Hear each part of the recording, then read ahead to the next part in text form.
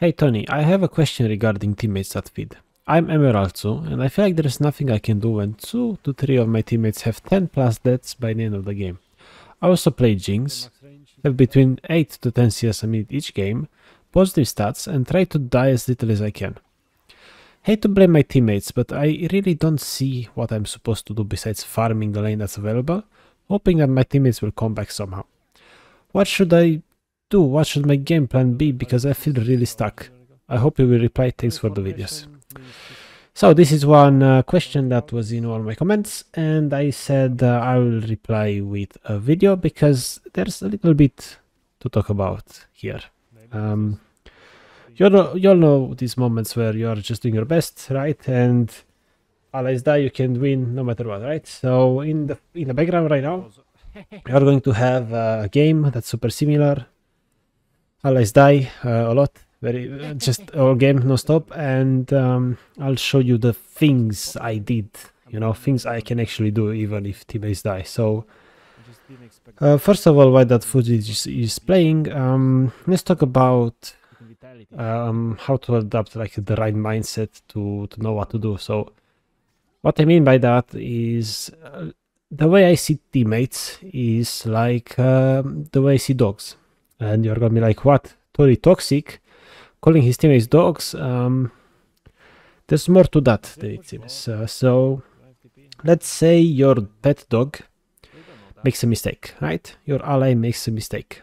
What should you do? Should you beat the dog up? Should you, I don't know, try to tell him it's not good? If you do that, I don't think it's gonna work, right? They're a dog. If you talk to them, they have no idea what they're talking about. If you beat them, it's just gonna make them even more angry. They're gonna make more mistakes and so on. Who knows, right? So what should you do? Well, first of all, when a dog makes a mistake, you should not be angry. Why is that? Well, dogs don't know what they're doing. Same with teammates. If a teammate makes a mistake, it means they don't know what they're doing. You know what you're doing, so you should not get mad, because remember, we are all human, we all make mistakes, and if you're a better player than your teammates, as you're probably saying, right? Most people say I shouldn't be in this vision, I'm a better player, right? So prove it. Teammates make mistakes, okay, we don't flame, we don't spam ping, we don't do any of that stuff, we don't troll them, we say okay, no problem. We look for something better to do, something we can do, and we don't join a 4v5 because our allies died, basically, right? So you try to look for other opportunities. In this case, for example, right, an ally dies and we try to do Baron. Guess what? We can go mid, take turrets. Great, right? Our enemies are fighting somewhere topside, right? We go bot, we take a turret. Cool, right? It's like, because you're not ADC, it doesn't mean you can't do the most powerful strategy in the game, which is trying to split the enemies apart, trying to split them so you can actually go push another lane, right? Split pushing is OP, it doesn't matter if you're ADC, it doesn't mean you can't split push, right? So you can look for places like that, or, sometimes, yeah, you feel like you're stuck under turret, you have to farm every wave, which is fine. You're an ADC, you scale, or, if an ally dies, it's a 4v5, there's no objectives up, all lanes are push, it's like not much you can do, you can wait. Right? Sometimes staying AFK is the right answer, gotta understand that, and what helped me understand this more is the mindset, which is all I can do is all I can do. I can do more than what I can do. It's impossible, I'm human, my champion has its limits, but if a teammate gets caught and we're 4v5, I'm not gonna contest Baron. Yeah, I'm gonna go mid, I'm gonna push. If an enemy comes mid, or like if two enemies come mid to stop me because I'm fed, for example, I wall my lane, and two enemies come stop me, suddenly it's 3v3 at Baron, right? Even if you die, maybe team contest Baron, right? Who knows? It's something you can do. So when it's really bad and teammates die a lot and you are fed, you won your lane, right? You just need to think outside the box. You can't carry alone. It's really hard to take outnumbered fights. right? It's just hard, especially as it is. You can't really do that, so you try to look for something else always. Be a turret, be stealing enemy red buff, be, I don't know, who knows. Just be creative. Just maybe catching enemies after half of them recall and half of them stay after a baron, right? Just try to be smart and do something else. But worst thing you can do is join those fights. You don't want to join those fights, those 45s. You're just going to lose and it's not going to be good. Yeah, it's not going to be good. Okay, it's not going to be good. So remember, mental diff. If your mental is better, you treat your teammate as dogs. You know, they make mistakes. You don't know what they're doing, right? And also remember the fact that while climbing, there's ups and downs. Climbing is not linear. You're going to have win streaks, loss streaks, and what matters is that overall, you know, you just win over time more than you lose. Already it's a 51% win rate to climb, really, let's be honest, because right now MMR is pretty much fixed. Except Emerald, I guess. I think Emerald is just busted still with Emerald. I don't know what Riot is doing with Emerald deal, but hopefully it's like plus 20, minus 20, or like plus 25, minus 25 for you. Hopefully around that. And if that's true, you just have 51% win rate and you climb.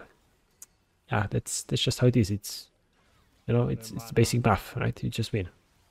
But also remember that to win in League, you need to play a lot of games. To climb, you need to play a lot of games. If you play 100 games, 200 games is not really enough to climb enough. And if you're really committed to League and you want to improve, you want to go crazy, climb, reach high elo, you don't have time for other games. You need to play League. You can't really play other games all the time. Or at least, you know, you just gotta play League 4 hours a day, or like, let's say your game time per day is 4 hours. If you can play video games 4 hours a day, not more, those 4 hours need to be spent in League. You can't play 2 hours of League and 2 hours of Minecraft and expect that you're going to become challenger in League. It's not gonna work. It doesn't work. Right? So you need to expect that. You need to play a lot. You need to think a lot more when you play the game. Try to find these solutions to these crazy problems, and remember that sometimes, yeah, you can't win the games. Sometimes you don't win games. You can't. Some games, it doesn't matter. You can be 100-0. Your 4 teammates go AFK. You're not winning that game. Right? It happens. It is what it is. No problem. It's just save mental for next game. Don't flame. Don't ping your teammates. Try to do something else. If it doesn't work out, it's fine. We try next game, you know. And try to improve, try to learn something from these bad games anyway, because at the end of the day, this is what matters most, right? Having a better mental, staying calm, and playing to improve. You know, LP will eventually come to you, it's fine, right? Enjoy the game, try to improve. Only worry about yourself, because worrying about your teammates will not do you any good. You can't control them really, unless, you know, you ping because you recognize it's a 5 versus 4, then you go in and you ping and teammates follow and then you win the fight, right? It's good. Or you make a great Baron call, okay? But what I would say is that in these kind of hard games, don't waste all your energy, mental on them. Do what you can, don't do more, and focus your energy on the other games that actually matter, right? A lot of League games are not really decided by you. It feels annoying. But you'd be surprised how, you know, there's like Challenger Smurf players going in Emerald and they have like 90% win rate or something crazy like that, right? It's insane. Which means actually most games are in your control, right? There are some exceptions for sure. And I'm not saying you should play like a Challenger player if you're Emerald, for sure not. If you're Emerald, you should try to play like a Diamond player, because that's how you improve, little by little, day by day. You don't just become Challenger overnight. It's not gonna happen, right? And just have patience. Takes a lot of games. Again, I mentioned it takes a lot of games. A lot of games you're not gonna have impact, but you need to focus all your energy into the games that have impact. And don't lose hope. Be patient. Worry about yourself. Turn the in-game chat off. I turned the in-game chat off. Helped me a lot. Honestly, it's really good. I recommend it. And go crazy, go grind every day. It's a grind. If you want to improve, you better put the effort into it, because League is not like a normal game. League takes time, League takes mental, it takes mental capacity, you can't just turn your brain off and play and expect to climb. It's not gonna happen, right? If you're doing that, why are you complaining about teammates? You're actually not thinking about anything. You need to just actively think, look at the map, gather information, make a decision non-stop. Every second of League is just stressful. That's how League is, right? That's the game you love. Okay. I hope that answered your question. And if any of you guys have any other questions, you know, maybe I'll make another video about it. Who knows? So yeah, thanks for watching, everyone. See ya. Take care. These are the worst games to lose. They feel so bad, but you know, go next. It's fine. Because when I look at history, right, I'm happy, right? It's fine. Happy, happy, happy, you know? A bit sad, but happy, happy, happy, right? No problem. It's good. Just chill.